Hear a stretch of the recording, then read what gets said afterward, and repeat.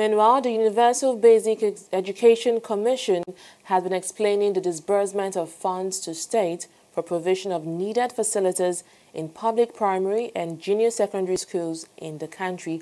The Commission says it has disbursed a total sum of 360 billion naira to states across the country in the past 6 years. The Minister of Education, Adamu, made this known while briefing journalists in Abuja on the achievement of the Commission. Now, I just want to tell you that in the 6 years preceding this administration, a total of 360 billion was paid through UBEC to the states.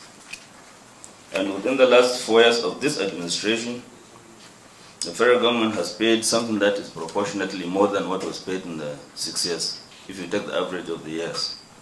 In 2015, matching grant and non-conditional grants amounted to 68 billion, 400 million, going to 15 states.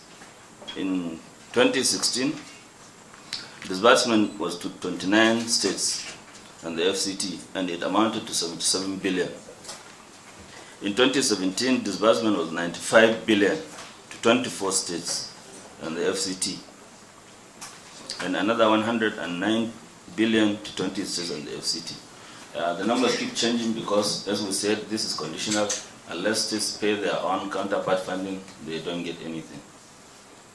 So the disbursement over the 4-year period totaled 350 billion, as against the 360 over 6 years before.